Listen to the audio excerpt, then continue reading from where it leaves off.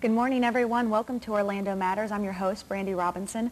Today we're focusing on teens and terrorism and the fear and anxiety that they have from the events of September 11th. So today I've invited Patrick Wanis. He is a licensed hypnotherapist. He's been in the school systems. He's traveled internationally. He shares his time with students, and he really knows what they're thinking and what they're feeling. Thanks, Patrick, for being here. My pleasure. Matthew Monroe will be joining us towards the end of the program, so we're going to start with Lauren. Patrick, before we start talking with Lauren, why don't you tell us a little bit about yourself and how long you've been sharing your time with students? My background's wide and varied because I originally started in journalism and showbiz and then went on to pursue entertainment. And then I went and studied hypnosis, and I started doing hypnosis shows.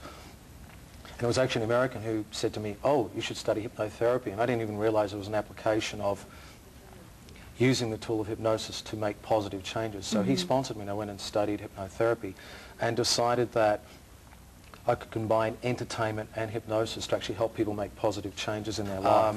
In a school situation, it's about challenging students. It's about first finding out what are they really thinking, what do they feel about things, having conversations with them that they may or may not have with their parents because they tend to be judged by their parents, whereas when I walk in, it doesn't matter. It's free.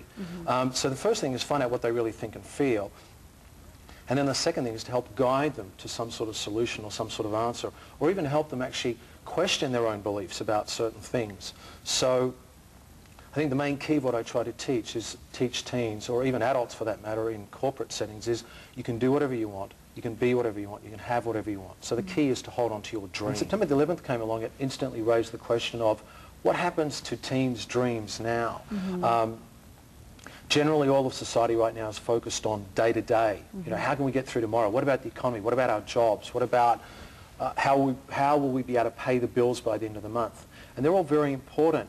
But then how does it affect you long-term? How does it affect a teen who now is thinking, what does the future hold for me? You know, can I still pursue my dreams? Can I still look at the board like an open slate? Those sort of